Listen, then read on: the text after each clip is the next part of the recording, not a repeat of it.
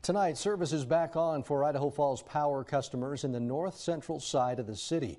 Crews had to restore service after the utility reported a problem with equipment that caused the outage this morning. Now, there were also as many as 2,600 customers without power in the Upper Valley this morning.